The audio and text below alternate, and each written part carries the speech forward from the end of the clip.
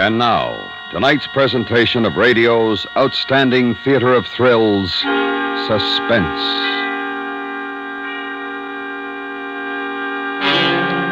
Tonight, we bring you a story of betrayal and retribution on Devil's Island. We call it The Stool Pigeon. So now, starring Mr. John DEHNER, here is tonight's suspense play, The Stool Pigeon.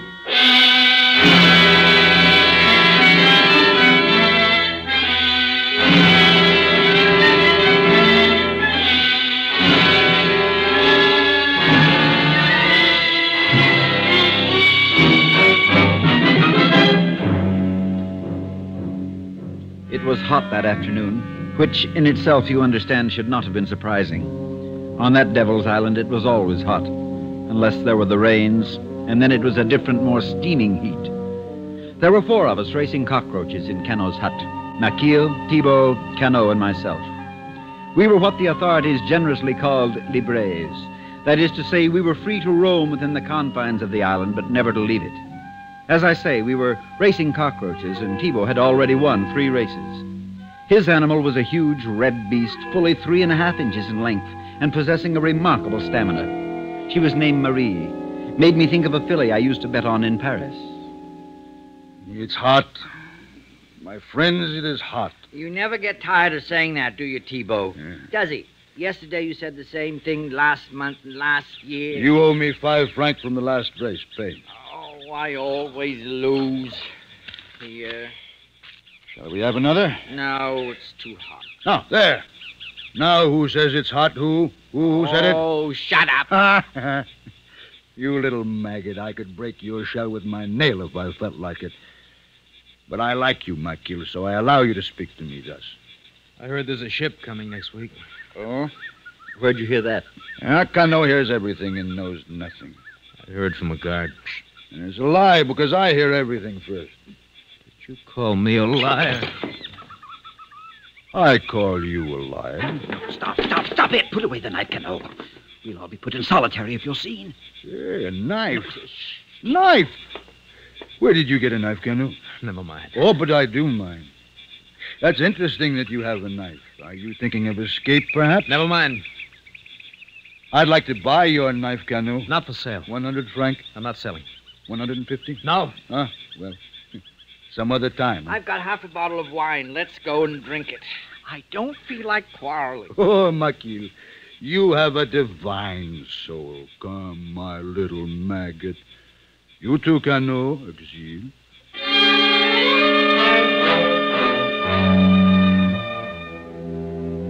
Maquille, he of the divine soul, had been on Devil's Island for 8 years. In Marseille, he had been, among other things, an habitual thief and arsonist. He stood 5'6" and had long been befriended by Thibault. Thibault was, by his very stature and past, the king of the libres on the island, a huge and gross man towering over 6 feet. In Paris, he left behind him a series of syndicate murders for which he'd escaped the guillotine only by underground and political pressures. In spite of his terrible reputation and physical appearance, he was not an unfair man and, on the whole, well liked by the rest of us. Cano was slim and dark, volatile as benzene. In a fit of jealous anger, he'd slit his wife's throat.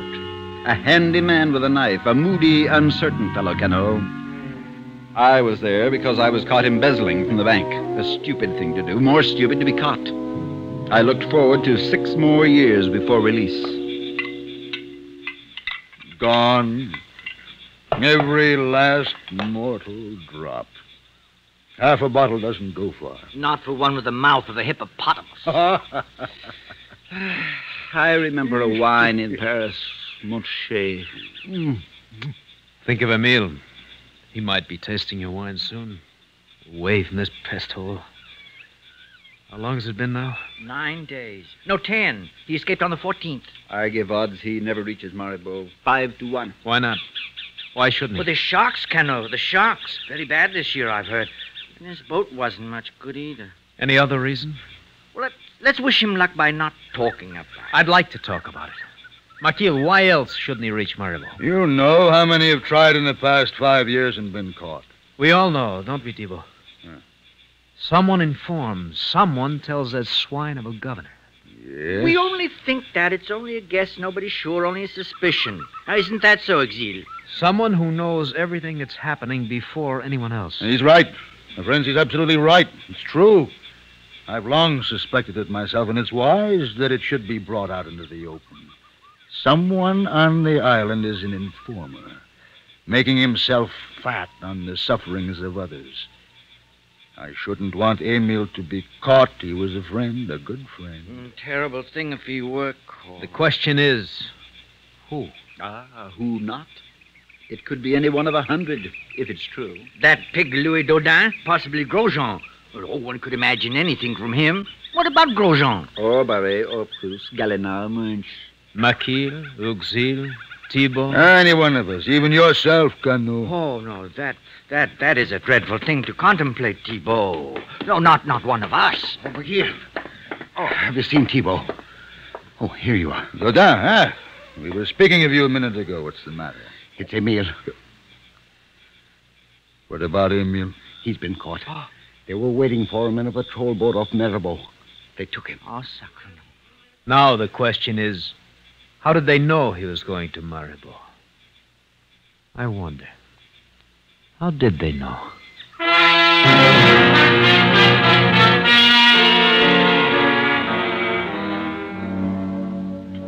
2 days later, Emil was back on the island, in solitary. We heard that he was in bad shape. Thibault managed to smuggle in some cigarettes through a friendly guard, and that was the best he could do. Things were very bad, worse than usual. The governor, Monsieur Planche, was angry, and restrictions even for libres became more intolerable.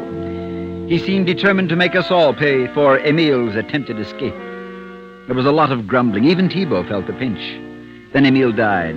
We heard from the beating he received when he was captured. Thibault was very quiet for a week after. Too quiet. Then one day he said, I'm fed up. Why don't you take a petition to the governor? No, there's no joke. I repeat, I'm fed up. Something must be done. Escape, Thibault? That or what? Yes, what? a stand. A stand for better conditions. No more oppressions. We're prisoners, but there's still rights, human rights, a stand against tyranny and inhumanity. Bravo. You've just been elected to the Chamber of Deputies. I'm losing patience with you, Canu. Don't be a fool. We have no rights. Even animals. The governor's dog has more rights than we. And you know why? Shall I tell you why? Because the governor's dog is clever. We are not clever. The governor's dog sits up prettily and begs for a morsel. He has no other dogs to contend with, no competition, while we fight and snarl among ourselves for the garbage in the streets. It's true what he says. What does he say? What do you mean, Thibault? If we no longer fought among ourselves, but banded together, a unit of strength, a solid front, we could force the governor and the authorities in France to better our conditions. Then what do we do? Present a petition as Cano puts it? No, perhaps not. Something more forceful, eh? No good would come of it. If there is to be action, I'd rather try and escape. How far would you get, Uxie? Are you forgetting the informer? We don't know. We don't know there's an informer. We suspect. But we suspect everything. There's nothing else to do. Suppose it's the natives who inform. They have before. Suppose the governor is just too smart for us. How many choices do we have, anyway? Brazil, they turn us back. Dutch Guiana? Emil tried it. They're always watching. The West Indies, Venezuela, in an open boat? Not much chance there. Or do you want the jungle? An informer doesn't lessen our chances too much, it seems to me. But it does lessen them. I have been thinking hard, my friends. We're agreed on one thing. Conditions could not be worse, huh? If we could escape, we would do so and take our chances. If. Therefore, there are two choices, it seems.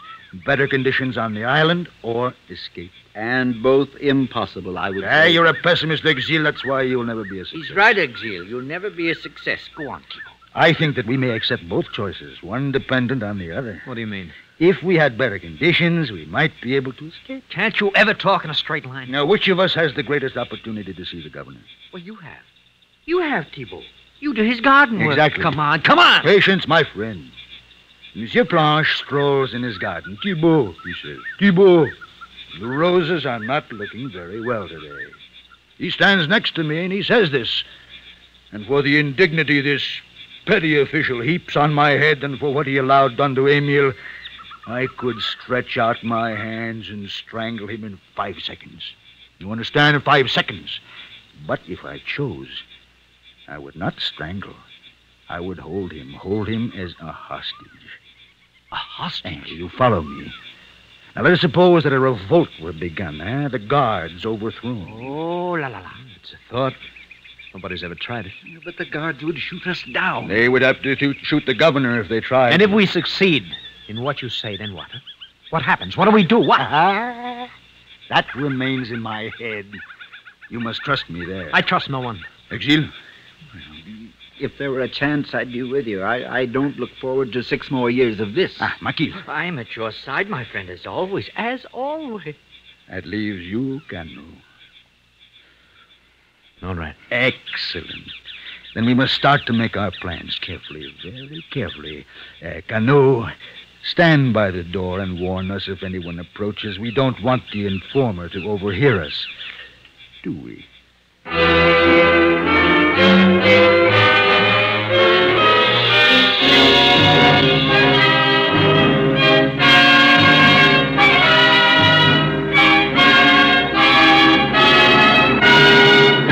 You are listening to The Stool Pigeon, tonight's presentation in radio's outstanding theater of thrills, Suspense.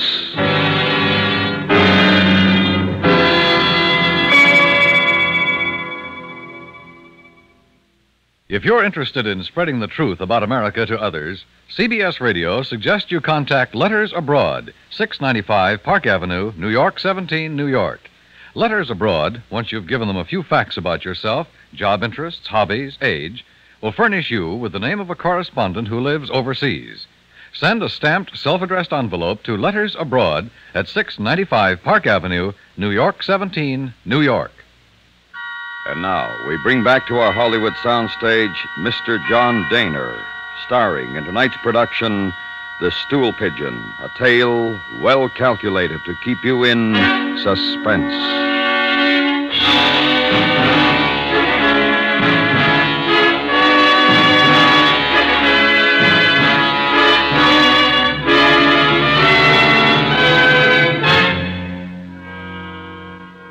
We made our plans in Thibault's hut. Up to a point, they were simple. Thibault, on the next day, was to await the governor's presence. If he appeared, Thibault would grab him and take him to the greenhouse. We three, Cano, Makil, and I, would be in the vicinity. I to stand guard over Monsieur Planche with Thibault, Makil and Cano to spread word among the other livres that the moment had come.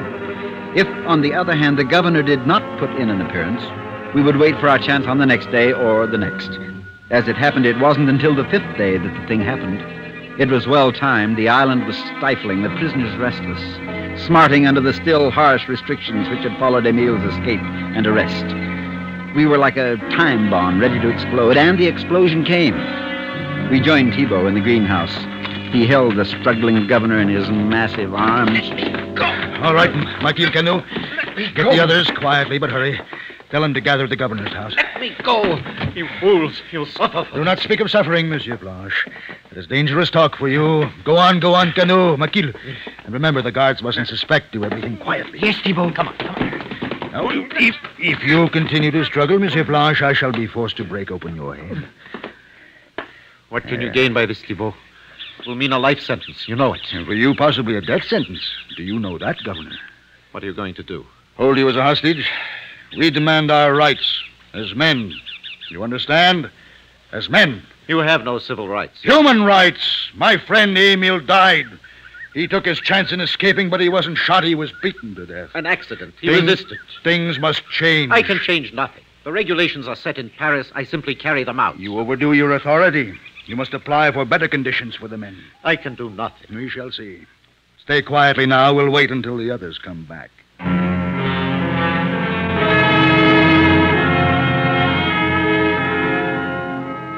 We waited. It seemed a long time, and the silence was more terrible than the heat in that place.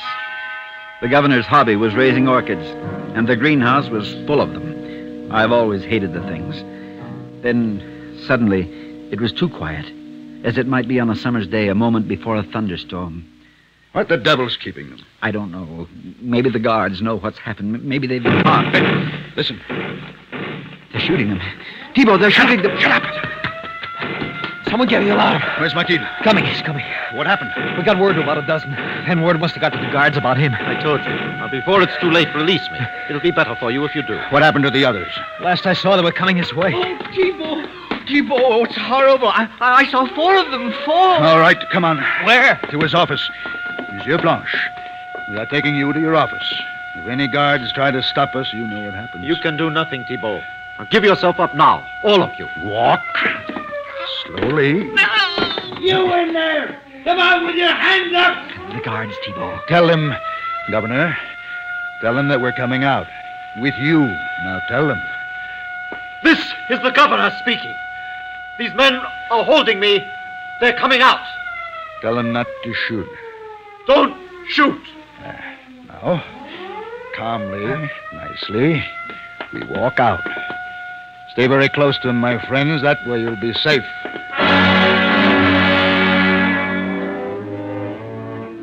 As bees clustered around a honeypot, we sidled along the path, past the guards who stood no more than 20 feet from us. It must have been a ridiculous sight, but the honeypot was the governor and our protection from bullets. Then we were in his office. There were no others to join us, and the door closed. It was a strange thing. We none of us thought beyond the moment, and for that moment we were superior beings, prisoners no longer because we were now the captors. But when I glanced into the courtyard and saw the ring of guards looking up, rifles cradled in their arms, it was then another moment, and one, this time, of fear. What now? First, the siren must stop. It offends my ears. Governor, give the order. This is the governor. Turn off the siren.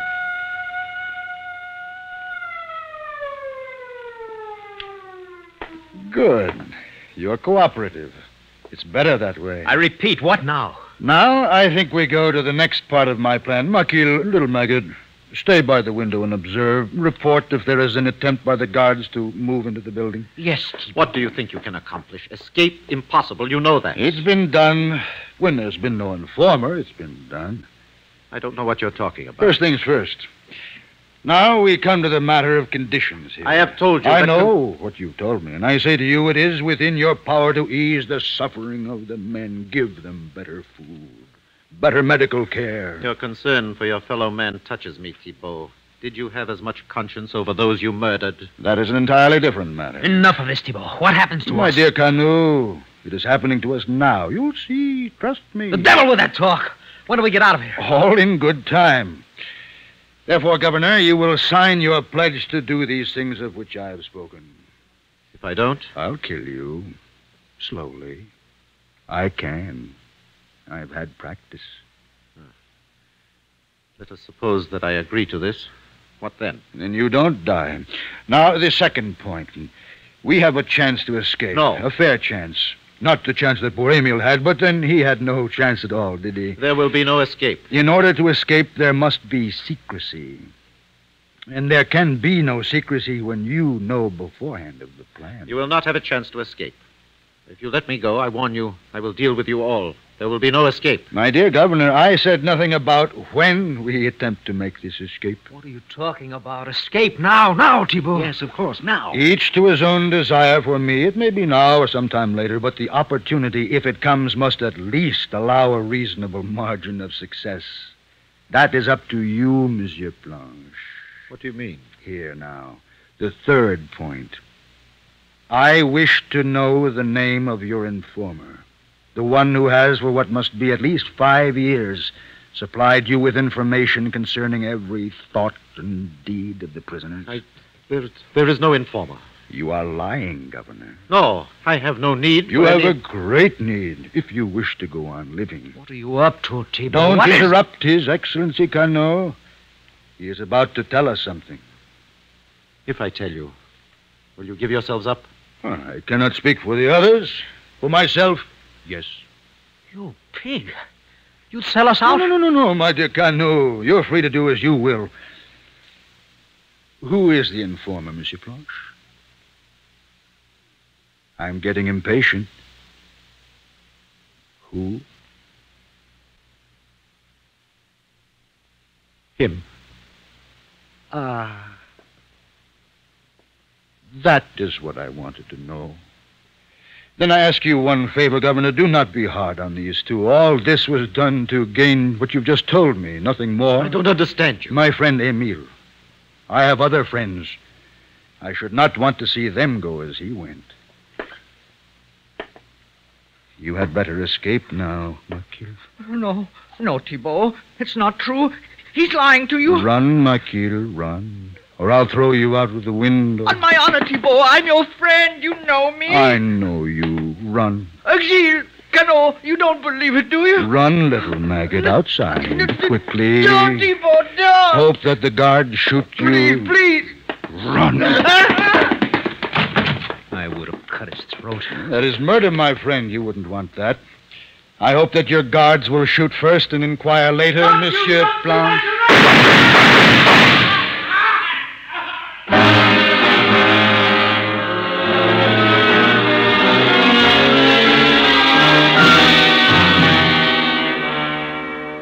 We all went to solitary. It was expected, but somehow things were different, a little better on the island. How do you explain it? Perhaps the governor was ashamed. Perhaps he admired something about Thibault that none of us understood. How does one know these things? There's not much else to tell. A year after we were released from solitary, Thibault tried to escape. And this time it wasn't a prison informer who turned him in. It was the native from whom he bought the boat.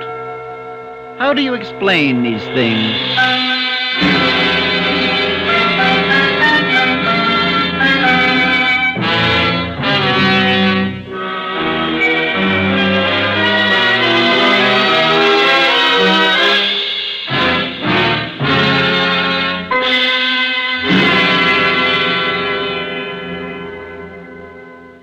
Suspense, in which Mr. John DEHNER starred in tonight's presentation of The Stool Pigeon.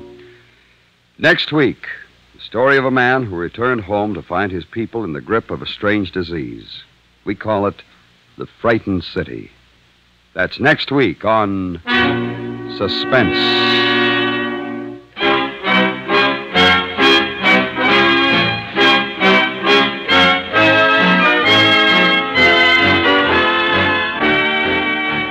Suspense is produced and directed by Anthony Ellis, who wrote tonight's script.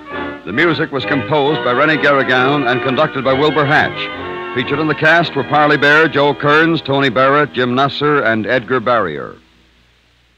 Tomorrow night on the FBI in Peace and War, a criminal comes up against a determined socialite who doesn't scare easy. And it isn't long before the G-men move in on the ex-con's new racket. Remember, the FBI in Peace and War, tomorrow evening over most of these same stations.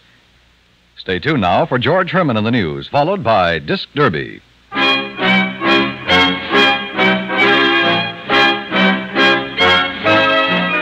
Thursday nights, The Whistler brings mystery on the CBS Radio Network.